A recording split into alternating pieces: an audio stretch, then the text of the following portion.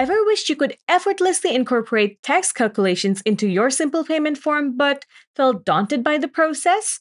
In this video, I'll show you how to effortlessly add a tax calculated amount field using Paymattic.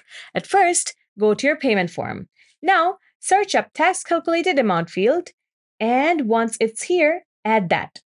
Now that we have that field, we have to set it from the general settings. So let's go there. So in the top, we can see that there is a button which helps us enable and disable the field. Next, we can see a box that says tax percentage. Here, input the amount of tax you want to put on your products. So let's go with this amount. All right, now let's move on to the next one. So here you can see that there is a bar. So you can easily increase and decrease the amount by simply using these plus minus buttons. So moving on to the next box, which is the target product item. This box is basically for selecting what items or products you'll be putting your tax on. Let's save it. All right, so let's check it out from the front-end view. Okay, so as we can see, everything's over here, and let's check out this box.